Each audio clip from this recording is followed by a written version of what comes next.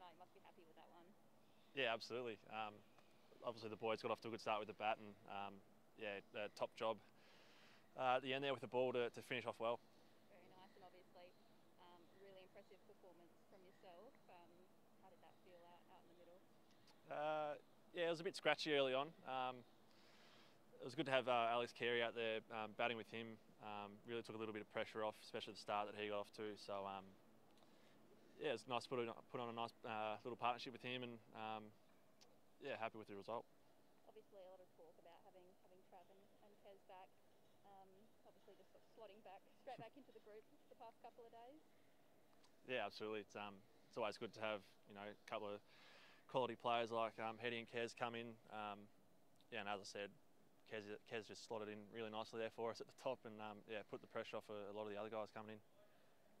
One final down now, on to face the Thunder on Sunday night. What do you think the message from Diz will be before that one?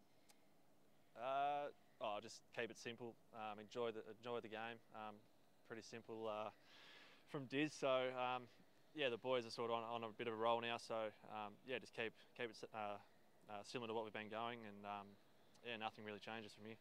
Obviously, a fair bit of belief in the group at the moment, coming off the back of 5 consecutive wins. Yeah, obviously the momentum coming into the finals has been huge for us. Probably weren't playing the best cricket that we wanted to, through the middle there of the comp. So yeah, it's just been good to get on a bit of a roll, and yeah, the boys are definitely up and about leading into the next game.